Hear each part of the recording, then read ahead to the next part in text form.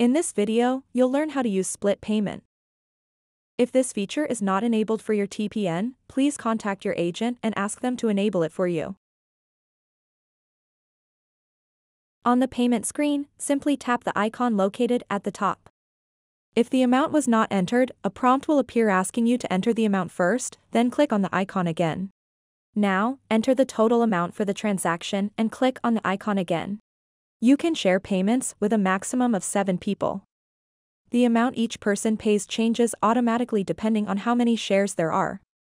Next, you need to make 7 individual transactions, each with its own amount. Every customer will pay separately for their portion. After you click Confirm, the device automatically calculates the divided amount, the total amount, and the remaining balance. If they wish, the customers can also add a tip of their choice. Then, complete the transaction as you normally would.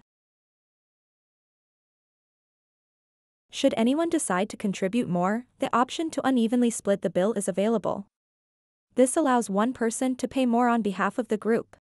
To do this, remove the initial divided amount and re-enter the uneven amount as needed.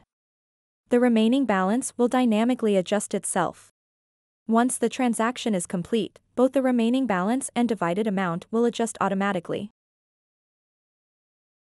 If the customer decides against splitting the bill during the transaction, they can simply click here from this screen to cancel. A pop-up message will display the transaction details, showing the total amount the customer paid. If a printer is connected to the device, a receipt with the same details will print simultaneously for the merchant's records. Thanks for watching.